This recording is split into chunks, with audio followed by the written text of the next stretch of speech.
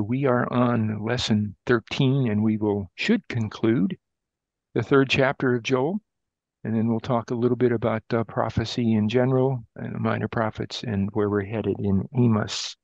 So that's kind of the plan for today. We're going to do some review.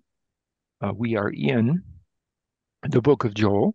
We have gone through the first chapter, which talked in depth about the day of the locust, and that led into the second chapter, which was the day of the Lord, as Joel was speaking these revelations to us from God. And then we moved into chapter 3, where we saw a significant change in authorship.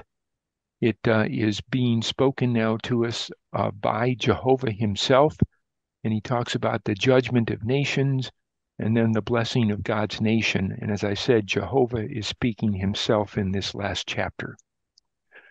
This is the key themes in Joel chapter 3. We've looked at verses 1 through 6 and saw that the main theme there was about recompense and payback. The second piece was talking about preparing for war, that this was a time for the nations to be judged and the heathen nations to be judged. Those that are round about Israel is how I interpret that scripture, as I shared last week, and we'll review in a moment. And the second piece is judgment and punishment for the heathen nations. And then the last piece is talking about the day of the Lord, and that the Lord is the hope of his people, and that he will cleanse their blood, and the cleansing of Judah in the day of the Lord.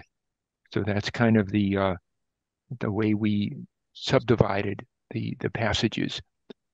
We then have been reading from verses beginning with verse 1.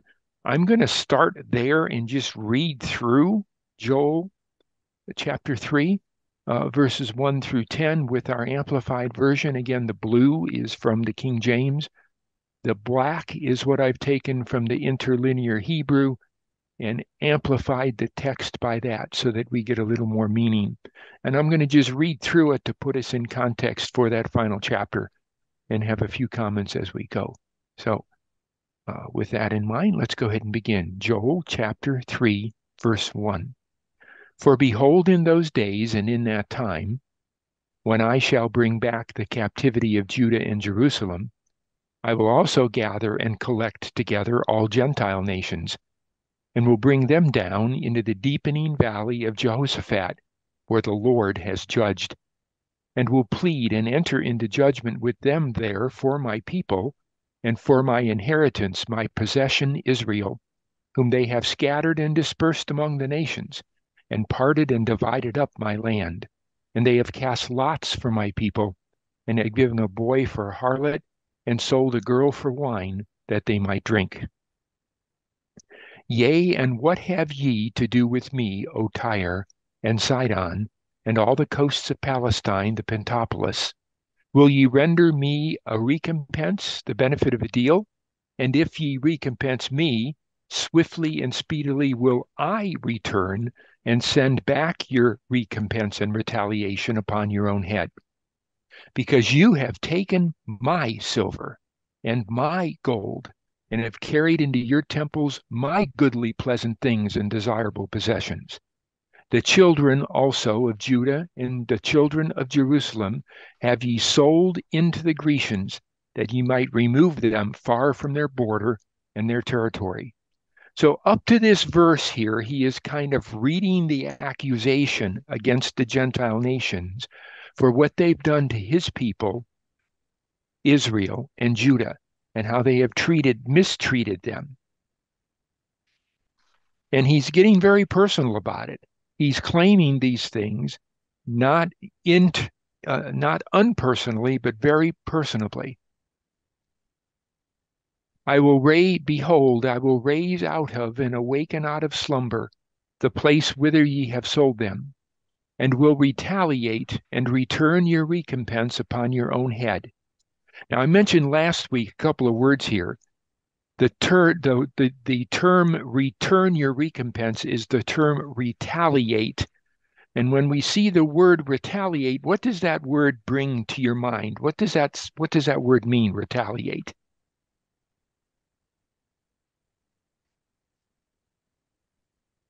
It's an eye for an eye. An eye for an eye. It means to make even, okay? To administer justice, an eye for an eye. Good. And he's going to recompense upon their head. And it's interesting, we have an expression in modern English where I'm going to bring it down upon your head. And that usually means I'm going to bring the punishment to you. But in this particular case, the word head here is the word for chief. So this is also talking about the fact that God is going to exercise his judgment and his retaliation against the leadership of the country, not simply the people. And I will sell your sons and your daughters into the hand of the children of Judah, the southern kingdom, and they shall sell them to the Sabeans, to a people far off, for the Lord has spoken it. Proclaim ye this among the Gentiles and heathen nations. Prepare and consecrate yourselves for war. Wake up the mighty men. Let all the men of war draw near, and let them come up. Beat and hammer your iron plowshares into swords, and your pruning hooks and spears and lances. Let the weak say, I am strong. So that is the passage that we've been dealing with. And we then went to 11 and 12 and focused there at the end of the lesson. Assemble yourselves and come, all ye heathen nations. See, up to this point, he's been talking to Israel and Judah. Now he's talking to the heathen nations. Gather yourselves together round about and encircle. Thither cause thy mighty ones, the best warriors, champions to come down, O Lord. Let the heathen be wakened and brought to readiness, and come up to the deepening valley of Jehoshaphat. The Lord has judged, for there will I sit to judge and exercise authority over all the heathen round about, surrounding. So a couple of key words here I pointed out last time. Number one was the expression in verse 11 that says, gather yourselves together round about and encircle. And the question I asked you was, what are they encircling? And in verse 12, again, at the end, it says, he will exercise authority over all the heathen round about or surrounding. And I said, the interpretation here that I'm taking is this is talking about the heathen nations surrounding and round about Israel. And we looked at that in detail last week. We'll review that in a moment. But the other thing I want to point out to you is a subtle thing here on verse 12. It says, you will come up to the deepening valley of Jehoshaphat. Usually when you approach a valley, what do? You go down. But here, what are you doing? You're coming up. And the reason why you're coming up is because this valley of Jehoshaphat is a future valley that will be created when the Mount of Olives is split. And you go up to the Mount of Olives where this valley is split when Jesus has come during the day of the Lord. And he stands there, and the Mount of Olives is split open and is a deepening valley as this warfare is being set up and continuing. So we have to be careful with the words here. They give us information if we're astute enough to catch them and to see them. So we talked about Israel here in the blue Star of David in the center of this map. And we're looking at these words encircle, roundabout, and surrounding. And we see this group of nations that are around Israel. And I believe they're the nations referred to in the Nebuchadnezzar dream from Daniel 2, down at the bottom where it says feet and toes of clay. Those are kingdoms that arose after the fall of the Roman Empire, the legs of iron. And many people believe that's the European Union. I propose to you that it is, in fact, the League of Arab Nations. And it's these nations that are round about Israel, and they're named in Scripture as these nations. The area near Moscow, West former Soviet Union or Ukraine, East former Soviet Union or Kazakhstan, Iraq, Iran, Syria, Sudan, Libya, Turkey, and Armenia.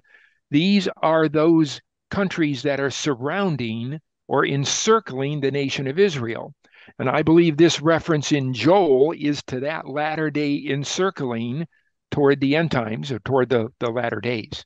So we looked at that last week, and I presented this to you then, and we're just reviewing it now. Okay, any questions about that material? and any other ideas or thoughts that anyone would like to share before we move on to today's lesson. I missed the 10th nation, which was on the list. Turkey and then Armenia. Armenia. Okay. Yeah. Thank you, John. This is probably in your notes 3 or 4 times, but yeah. But that's fine. I like it 3 or 4 times. Yeah, that's fine. Yeah. Okay. Thank you. You're welcome. All right. And then I showed to you the silliness of considering the European Union as the armies that are going to be called around Israel, because they don't have any armies anymore. Their armies are gone. The only country in that group that has a significant army is France. But who has the armies? The top 25 armies in the world today are on this list, and 8 of them are in the League of Arab Nations. Those are the armies that are gathered around encircling Israel, and I think those are the armies that will be dealt with in the latter days. Turkey and Sudan and Kazakhstan and Ukraine and Iraq and so forth, as I show you here on this map. So I think this is kind of indirect but very supportive evidence of the League of Arab Nations as those toes of iron and clay, miry clay, that are mixed together at the base of Nebuchadnezzar's statue. And Joel 3:12 says, "For there will I sit to judge and exercise authority over all the heathen round about," or surrounding. And the question I ask is, surrounding what? And I say surrounding the nation of Israel, God's people and God's land. Okay. So now we're going to move to verses 13 through 17 into our new material. Are there any comments before we do so, or any other questions? Yeah, the only comment I had was a little confusing because the Lord is talking about personal in present tense, but it back up in that verse it says, "Oh Lord," like it's Joel speaking again. So I'm not here. It's the first before this. Okay. Words of verse 11. Yeah, verse 11 it says, "Oh Lord." Is that supposed to say? Let's see if I can get to that. I have to go backwards. It doesn't matter. I don't have it.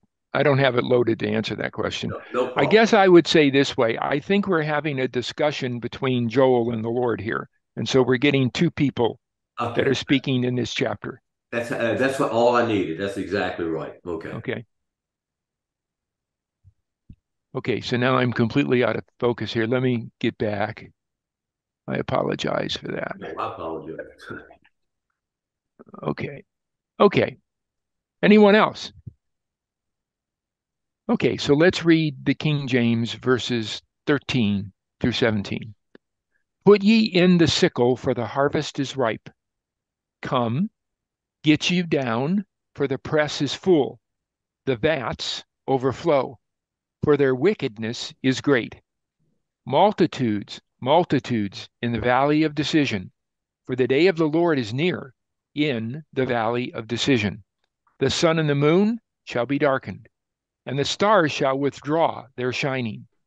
The Lord also shall roar out of Zion, and utter his voice from Jerusalem. And the heavens and the earth shall shake, but the Lord will be the hope of his people, and the strength of the children of Israel. So shall ye know that I am the Lord your God, dwelling in Zion, my holy mountain. Then shall Jerusalem be holy, and there shall no strangers pass through her anymore." So put ye in the sickle. What is a sickle, and what is it used for? It's a reaper. It's a blade. Okay. It's a curved sword is what it actually is. It's a blade. It's a curved sword. It's the blade of harvest. So when we hear sickle, we're usually talking about something that is ripe, something that has been going on for a while, and now it's about to end, because the sickle comes at the end of the harvest. So when we hear about put in the sickle, for the harvest is ripe, we're talking about something is about to be collected. Something is about to be gathered. It says, get you down. And this is the word for treading down. This is not a direction or a geographical up or down. This is talking about pressing down or pushing down, describing the process of what happens to the grapes in the wine press. So when the wine press occurs, we have these plump, juicy grapes, and then it's time to get down into that wine press and crush them and destroy them as grapes and liberate the fluid. So the press is full. The container for the grapes is full of grapes, and the vats that will be collecting the fluid that comes from the process of treading, those vats will contain the product of the press. And it says that those vats are overflowing. So there's more coming out than they can hold. Okay. Just an interesting thing. Have any of you read Amos yet? Gone forward into Amos? In Amos, there's an expression that says, we're going to do it for 3, but we're also going to go for 4. If you're familiar with that expression, you know, when we measure things today in quarters. We take a cup and divide it into 4 pieces, a quarter cup, a half cup, and a full cup. But in Hebrew, they divide things in third, not in quarters. So 3 cups is a full cup. Three parts are a full cup. A 4th cup means overflowing. So this word here for overflow literally means the 4th cup. All right. And their wickedness or their malignancy. So this is a term that describes this black fungus that grows on the corn before harvest. It's a malignancy. It causes harm to others. And so judgment is coming for those who have been a malignancy, those who have gone outside the boundaries of normality and have become a malignancy. Malignancy is not a word we use that much today, but it's very appropriate for many of the practices we see in our world today, that people are doing things, they are malignancies, they're harming others, okay? And then it talks about multitudes. Multitudes is a roaring crowd, a crowd that's roaring, a crowd that's rioting. And they're rioting in the valley of decision. Now, a decision is an effort to complete a task. You can't do something until you've decided to do it. So the decision is part of the effort that you're engaged in to complete that task, okay? And all of these things up to this point are happening in the text because of the day of the Lord. The day of the Lord is near, and the word near means closer. It's approaching, it's closer in the valley of decision. Now, along with this day of the Lord will come some signs. And those signs are described in verse 15. The sun and the moon shall be darkened, and the stars shall withdraw their light. Withdraw means to diminish and to be diminishing. So this is a verb that tells us that the light is like a dimmer switch. It's not on and off. It's on, and then as time goes forward, it's getting less and less and less, as though it's withdrawing and being taken away. And it is. And the light is being taken away. And as the light has been taken away, the darkness has increased. And we see that demonstrated here where the sun and moon shall be darkened and the stars shall diminish their shining. Then, go ahead. Someone had a comment? No. No? Okay.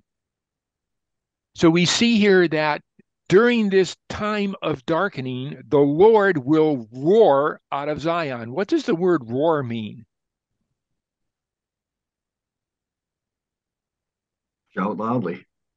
Yell loudly. In this case, even though I don't have a parenthesis here for you, it literally means to roar out a command, to roar out an order. Okay? and he's going to roar out of Zion and utter his voice or a proclamation from Jerusalem. The heavens and earth will shake. This is a big earthquake, but the Lord will be the shelter or the refuge of his people. So he's going to deliver his collective people and the strength or the protection of the children, the inheritors of Israel. So there's going to be a command. And what is that command? Look at verse 13. There's the command. Harvest. Collect. That's the roar of the Lord. Put in the sickle. Get down. Crush the grapes. The time is now. This is in the latter days. It's time to do the grinding. It's time to do the harvesting. But the people, the inheritors of the promises of God, will be protected by the Lord because he will be their refuge and shelter. So you will know, acknowledge. Everyone at that point will acknowledge, yeah. Those who have been saying it's been God all along will say, see, I told you. And those who have been denying it's been God all along will say, uh-oh. They will acknowledge, I am Jehovah, the Lord God, who abides in Zion. Now, to dwell or abide, this is an interesting word. I have always thought that abide has meant to stay there, but it means literally in the Hebrew to stay there during opposition or to stay there during resistance. It literally means to stand and defend. Now, that's not what I thought abide meant, but that is what it means in the Hebrew. So when we see here this word, I, the Lord, am your dwelling place. I am abiding in Zion. I am defending Zion. That's what the Lord will do. And when we're told to abide, we are being told to defend the word. And when God abides in us, he is defending us. So I want to enrich your comprehension of what that word abide means. It's much more than simply being in. It's being in and remaining despite the fact that someone is trying to take you out. And it's resisting the opposition. Zion is the mountain in Jerusalem, the holy mountain as God calls it. And then Jerusalem will be set apart. And from this point forward, there will no longer be aliens ever again trotting through her streets, conquering Jerusalem. That will be over in the latter days. So that's what this passage is talking to us about. Any questions?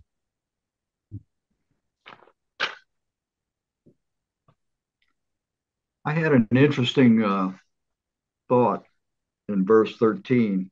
I'd like to run it by you. Go ahead. Let's see. In verse 13, you translated the word, the press is full. If I read it correctly, you said container of grapes. Well, I think that actually belongs to vats. What I saw as the press is full was it's accomplished. In other words, it doesn't just happen that it's full. It was a plan, and it is accomplished. That's what I got out of that word. Okay. The press is full. The press is where the grapes go. The vat I understand, is where the fluid. No. I don't think you understand. Okay. Because the press is containing the grapes, and the vats are containing what's left of the grapes after they've gone through their persecution. So the vats are not for the grapes. The vats are for the liquid, for the wine that's come from the crushed grapes. See the difference? Okay. Yeah, I do, John. And in the physical, I see that.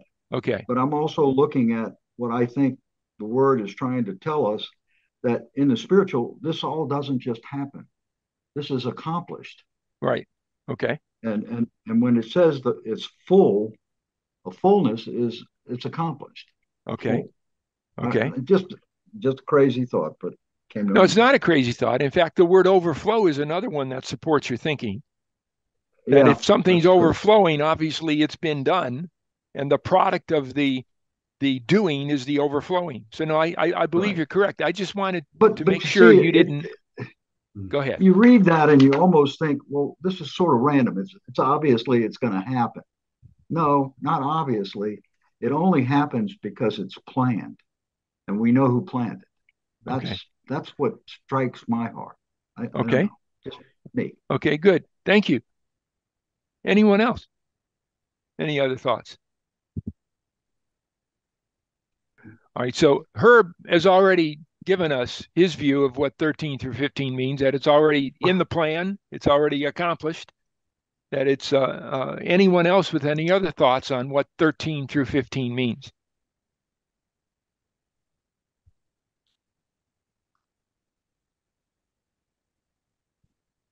The day of the Lord has come, and when that day comes in the latter days, when this is describing, the wrath of God will be delivered. And the wrath of God is the divine vengeance upon the people who have disobeyed him. So that's what this is talking about. This is talking about the future latter days when the wrath of God will be delivered on the earth. Look at Romans 12, 19 through 21. Dearly beloved, avenge not yourselves, but rather give place unto wrath, for it is written, vengeance is mine, I will reply, saith the Lord.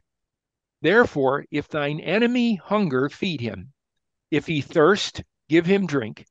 For in doing so thou shalt heap coals of fire on his head. Be not overcome of evil, but overcome evil with good. I love this verse because this verse is one of the most misinterpreted verses in all of Scripture. Let's look at it a moment and understand what it's talking about. First of all, what is vengeance? Get even with. That's an eye for an eye. That's a retaliation. Exactly. An eye for an eye. And whose responsibility is that according to this verse? God's. God's, not ours. It's not our responsibility to punish others. It's not our responsibility to seek vengeance. The Lord handles that. What does the Lord want us to do? Serve our enemies. Yeah. What is that called? Heaping coals of fire on their heads. All right, let's talk about that. Because, Forgive. sir, you think that means one thing that it doesn't mean. This passage is telling us to overcome evil. Putting burning coals on a person's head as you're thinking about it is not overcoming evil, it is evil. This does not mean what you think. This is what it means. This means in first century Palestine, when you were out in the cold in the night, Right. and you were walking from one place to another, you might die before you got there because it was so cold. So you would take a coal from the fire and you would wrap it in your turban, and it would be in your turban where it would keep your head warm. And when you got to your destination, you would take that coal out and it would build a fire for you so that you could survive. Heaping coals of fire on the head is providing for your enemy so they live. It is not taking vengeance on your enemy. That has been mistaught and misconstrued by many, many people for many, many years. And it's stopping right now in this lesson. Heaping coals of fire on his head is a good thing because it provides for your enemy and it makes sure they will survive because you're being told to overcome evil with good and do what's right. And now that passage makes sense. Any questions? That's one of those areas where people didn't put the two scriptures together, did they? The one that says, love your enemies, do good to him that mistreats you. Yep. Well, everybody wants to get even. Herb, Yeah. everybody wants to get ahead. Everybody wants their enemies to suffer. Yep. That's the way of the world. That's what we've been taught, but that's not the way of mercy. I desire mercy, Yep. not sacrifice, says the Lord. And we have to understand something. We've been programmed by a worldview that says if your enemy is your enemy, get them, hurt them, dump the fire on their head. But he doesn't say heap fire on his head. He says coals of fire on his head, which provides for him. It doesn't harm him. It takes care of him. An interesting way to look at this passage, and I believe a correct way when you take it in context. Overcome evil. Don't do evil to your enemies. Vengeance is mine, saith the Lord. You feed him. If your enemy's hungry, if he's cold, you make him warm with that coal you've given him for his turban. That's what that says. John, I've heard this interpreted a couple of ways, but one way, just get your feel and you say yay or nay. It's just our own interpretation. But it says, if you look at it, therefore, if thy enemy is hungry, feed them. If he thirst, give him a drink. By doing so, thou shalt heap coals of fire on his head. And the way I've heard that interpreted, right or wrong, is that's not hurting that person. That's not vengeance against that person by putting, it means that person's going to walk now in embarrassment that they were your enemy, but now you've treated them good. And it puts them in an embarrassing situation, a humbling situation they weren't in before as your enemy. And it says your enemy is now going to recognize that you're doing good. Again, that's how I heard it interpreted. I'm not saying that's right. Well, let's expand that even further. Let's expand that to the people observing you and your enemy. And they look at the enemy and they look at what the enemy's doing and they look at you continuing to be humble and continuing to be good. What a witness is that, right? Exactly. Yeah. Yeah. So it's not only affecting the individual and their enemy, it's affecting everyone around. Okay, so again, back to this. The point I'm trying to make here is vengeance is the Lord's. And in chapter 3, verses 13 through 17, he's talking about that vengeance, that wrath is going to come from God. It's not our responsibility to deliver that vengeance. In Joel's future, Nebuchadnezzar will cut down Moab, Abba, Ammon, Egypt, Tyre, Sidon, and the Philistines. Then Cyrus will destroy the Babylonians, and Alexander the Great will cut down the Medes and Persians. The divided Greek captains after Alexander will cut down one another, and the Romans will cut them down. What are we seeing here? This is the way of the world. This is the worldview. Get even, destroy your enemy. And we see each one in turn being destroyed by the next enemy. But God's people are called to a different way.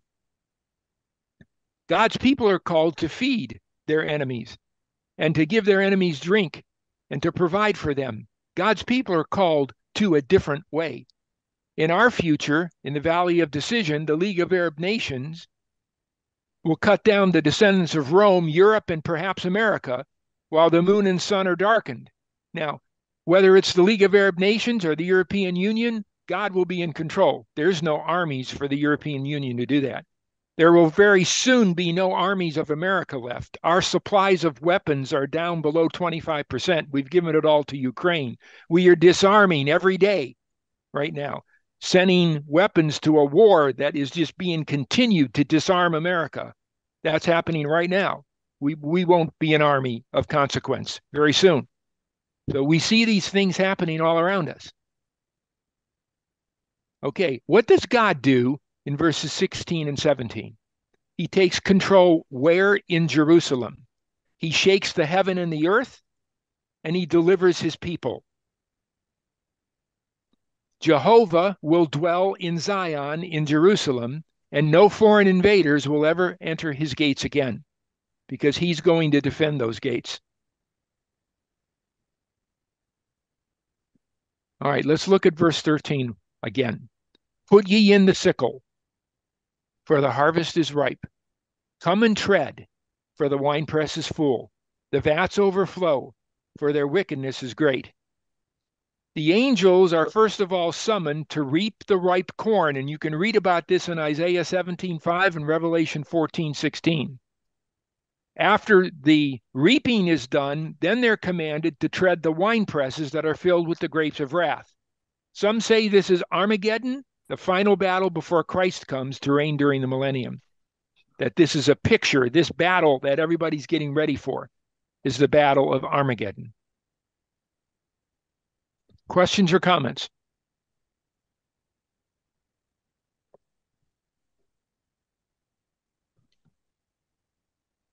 Okay.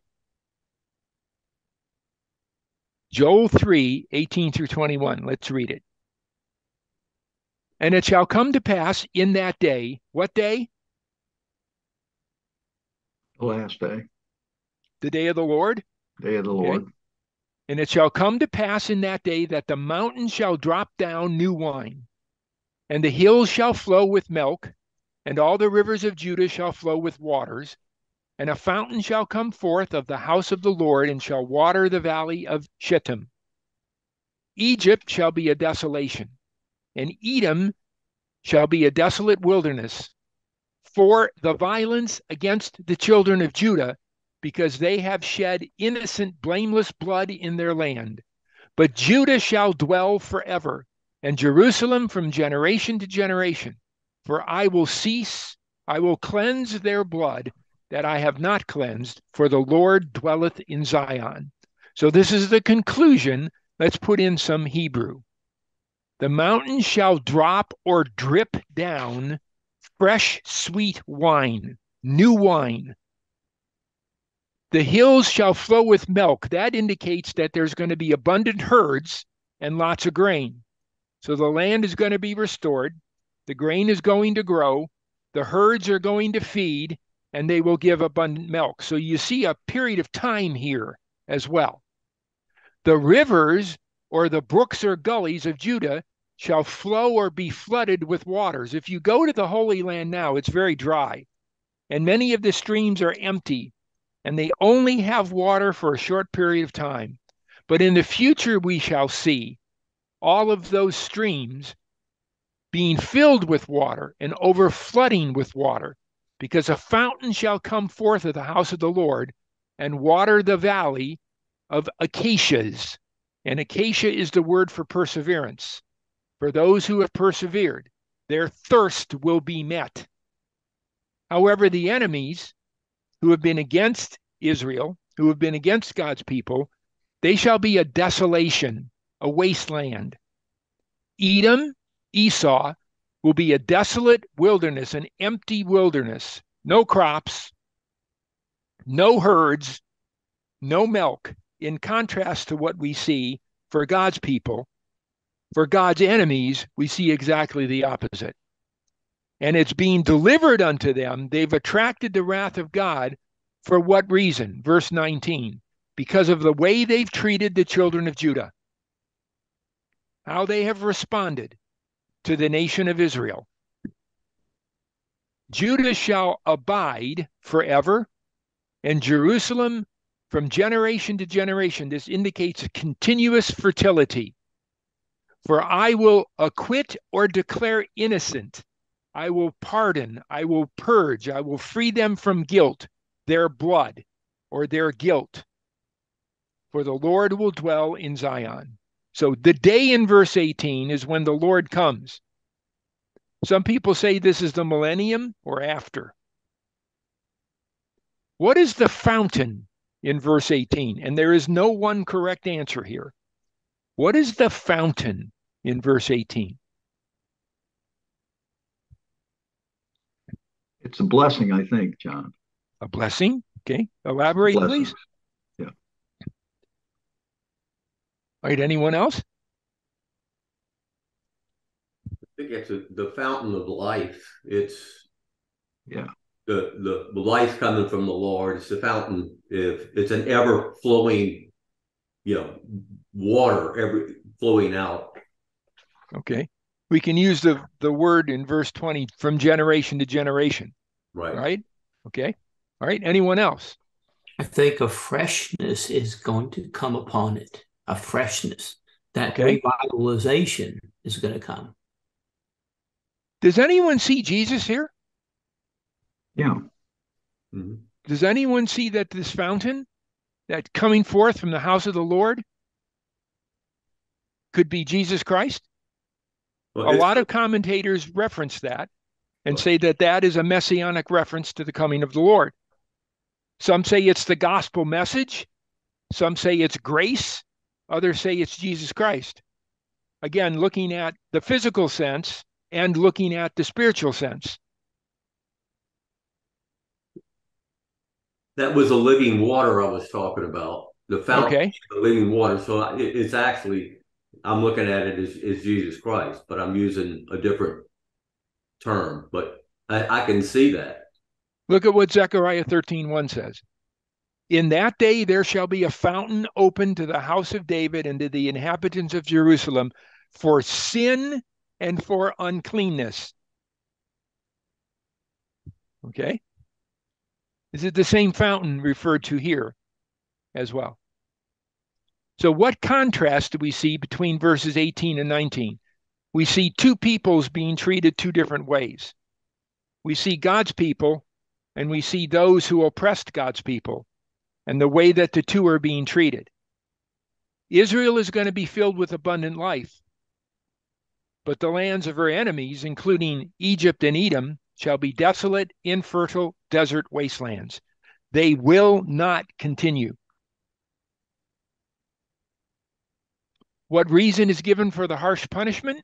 Verse 19. It's because of their mistreatment of the people of God. And it's interesting here because it says, and Dave, you'll be particularly interested in this. Look at verse 19. Egypt shall be a desolation, and Edom shall be a desolate wilderness for the violence against the children of Judah. That's interesting. Mm-hmm. Okay. That's where Israel is today, and Jerusalem is today, in the land that was Judah. So in verse 21, what God accomplishes is in the latter days, Jehovah will cleanse, pardon, and free his people from the wages of sin. He's going to cleanse their blood. He's going to cleanse their guilt. What is that called? Forgiveness. Forgiveness. Take it further. Redemption. Redemption. It's called salvation. Salvation. Yeah. It's called salvation. It's exactly right. The wages of sin is death, but the gift of God is eternal life through Jesus Christ our Lord. That's salvation. Okay? And how is he going to accomplish that? On the cross. Now, most of you who are on this call, I know. And most of you embrace Jesus as your Lord and Savior. You confess with your mouth that Jesus is Lord and believe in your heart that God raised him from the dead and you are saved, says the scripture. But there may be some who are listening or who will listen to this later that doesn't realize this. So I want to address this. This will be review for some of you. It'll be maybe new for one. And it's that one that I'm targeting. Jesus Christ's blood cleanses us from sin and unrighteousness. If we walk in the light as he is in the light, we have fellowship with one another, and the blood of Jesus Christ, his Son, cleanses us from all sin. If we say we have no sin, we deceive ourselves, and the truth is not in us. If we confess our sins, he is faithful and just to forgive our sins and cleanse us from all unrighteousness. Look at Joel 3, verse 21. For I will cleanse, I will save. That's what this passage is saying. This cleansing process, being freed from the consequences of our sin, is called salvation. Salvation is to be delivered from the consequences of sin. Now, all of you have been put here for a reason. Who needs salvation?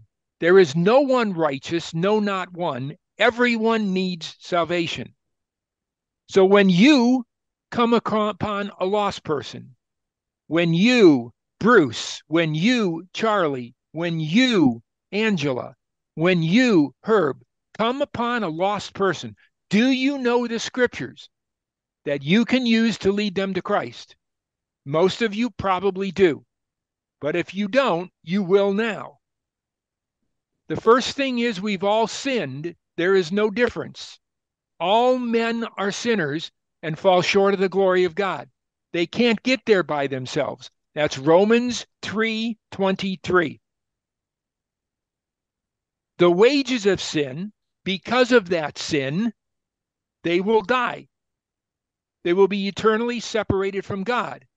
But God provides a gift of eternal life through Jesus Christ.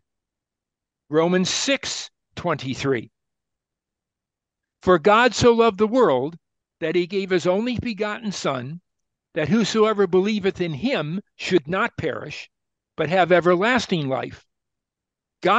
For God sent not his Son into the world to condemn the world, but that the world through him might be saved.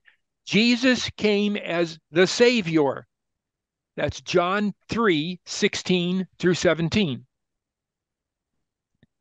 God commendeth his love toward us, in that while we were yet sinners, before we did any good deed, while we were still wretched, while we were still sinners, Christ died for us.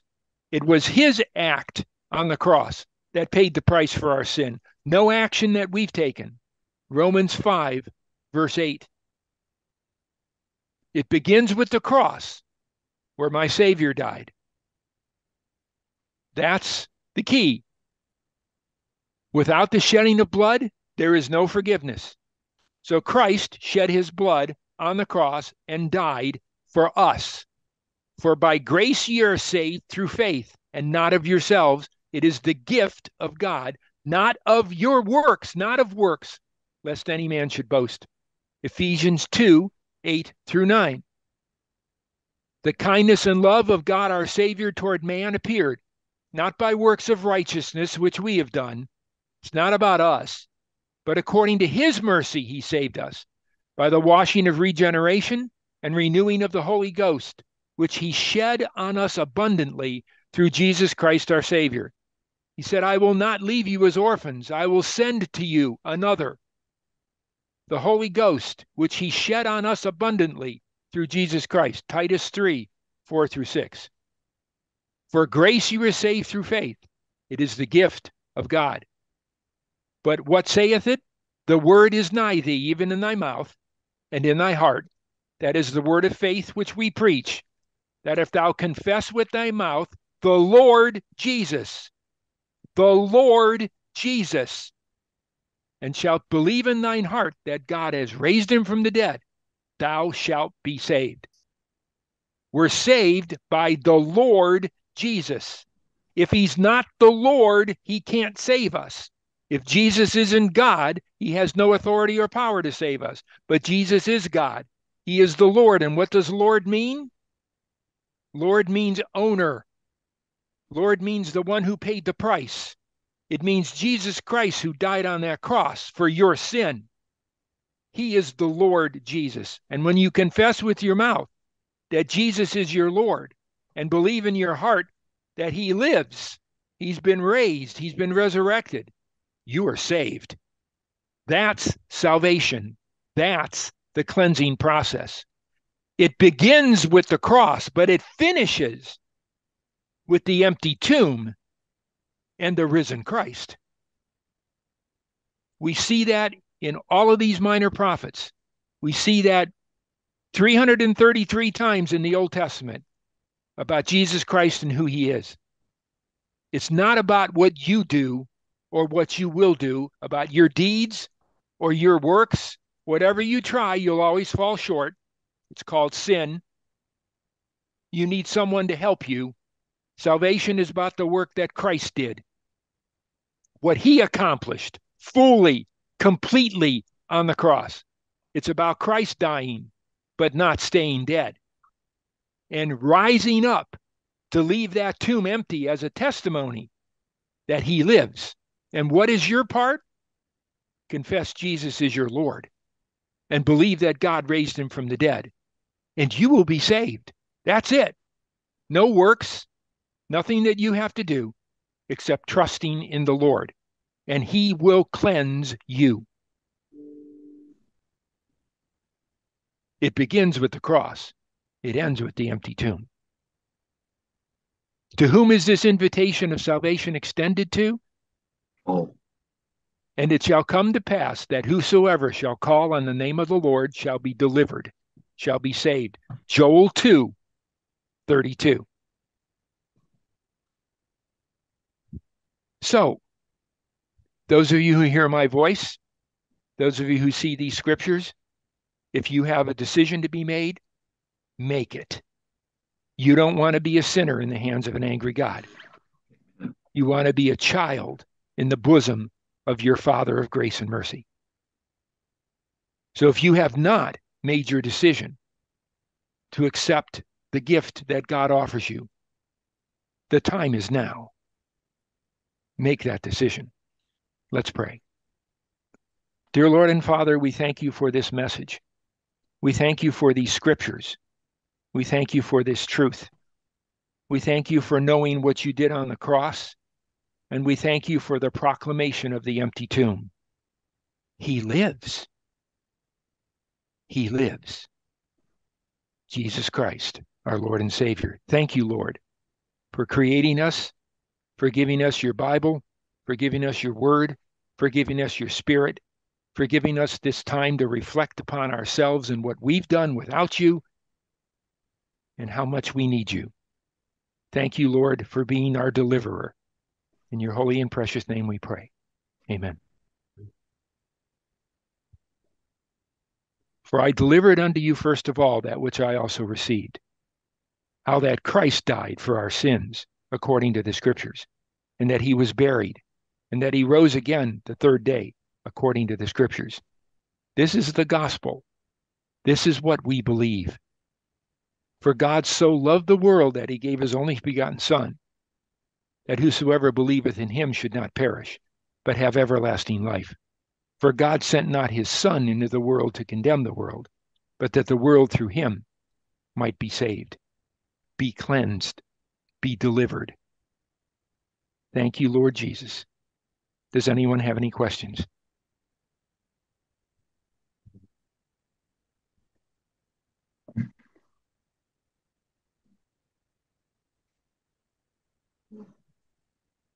I heard an interesting comment from one of our commentators that struck me that I just pass along to you, because you talk about how we respond to, unbelievers or unsaved world or whatever.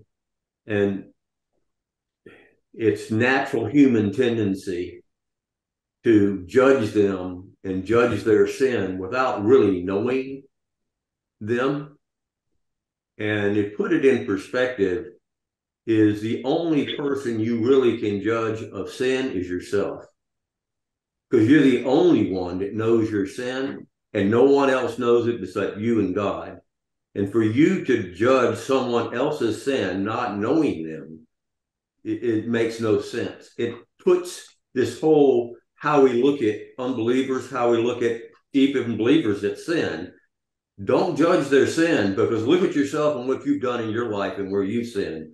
And you've got more sin in your life than you could ever ask to be taken away.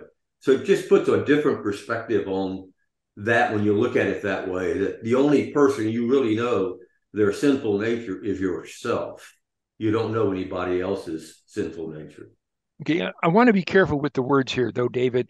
When you use the word judge, I think you're saying condemn. We are not to condemn anyone, but to judge, to make a decision about the path they're on, and to make a decision about their need for a Savior. I think we are called to do exactly that. And we are called to present the gospel to them, because we do not know whether they are saved or not. And I think we are not to condemn anyone. That is the Lord's to do, not ours to do. But we are, I believe, always to present the gospel and present our witness so that that person has that exposure to the truth. Herb, go ahead.